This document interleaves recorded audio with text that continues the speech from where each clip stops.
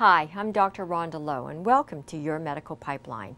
In this segment, we're going to talk about what it means to have an abnormal Pap smear.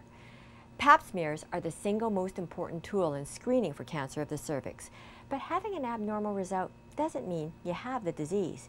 In fact, the test has been extremely effective in helping to save lives because it detects abnormal cells long before they turn into cancer. The death rate from the disease has decreased by more than 70% since the Pap smear was introduced 60 years ago. Now, of all the women in Canada who have a Pap test each year, about 8% will have an abnormal result that requires further evaluation. An abnormal result can indicate a number of changes on your cervix that are not uncommon because these cells are constantly undergoing change. Having said that, your chance for having an abnormal Pap smear increases if you've been infected with the human papillomavirus, or HPV, which is a sexually transmitted infection and also a known cause of cervical cancer. We now know that 70% of this cancer is caused by just 2 strains of the human papillomavirus. There are no symptoms, and that's why getting regular Pap tests is key.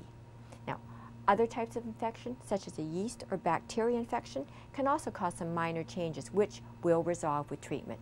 Hormonal changes, such as those that occur during pregnancy or menopause, can also cause minor changes. Smoking, being on the birth control pill, or having an impaired immune system can also cause cervical cell changes. So, when you finally get the results, abnormal cells are classified according to their degree of abnormality. So, they're usually classified into mild, moderate, or severely abnormal changes, and the degree then will dictate the type of treatment you'll have. First of all, don't panic. Only a small percentage of abnormal results indicate changes that may progress to cervical cancer. But it is important that you have further evaluation because we know that about 40% of women with untreated moderate to severely abnormal cells will go on to have invasive cancer 10 years down the road. Now, further evaluations that you may have include just having a repeat Pap test in a few months if you have minor changes.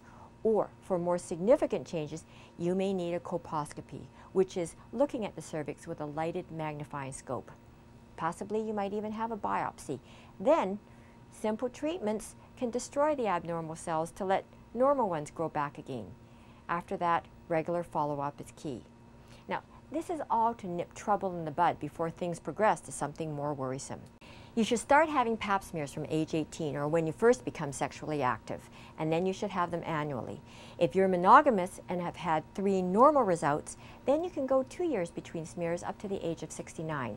Now, for the best test result, the best time to have a Pap smear is in the middle of your monthly cycle. My comments are for information only and should not be used to replace a visit or the advice of your physician or other healthcare providers.